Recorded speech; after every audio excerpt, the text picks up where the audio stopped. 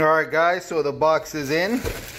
So this is a follow-up on with the issue that I was having with the light, and they decided to instead send me a brand new light. I can say that I appreciate. I mean, I had to push. Don't know if the pushing is what got me the new light or not. But I mean, it to me it was an issue on their side because it was working perfectly fine with Reefing, and then all of a sudden, when I tried updating it through Mobius, it did not. So before I connect it to the light fixture up there, I am going to connect it here, and I'm going to try to run it through and see if it actually works.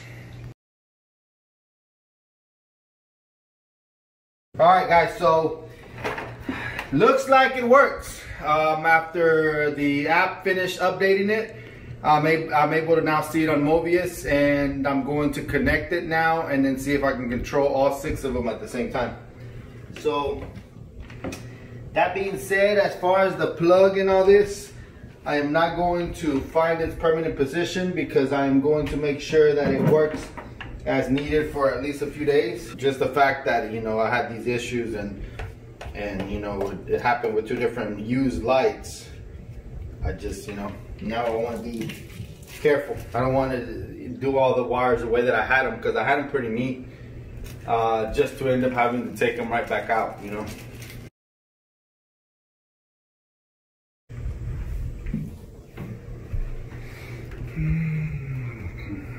All right, so we're gonna test it out.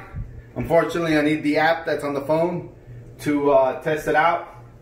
And then we'll show y'all once all the lights are on, and let y'all know what the tank looks like.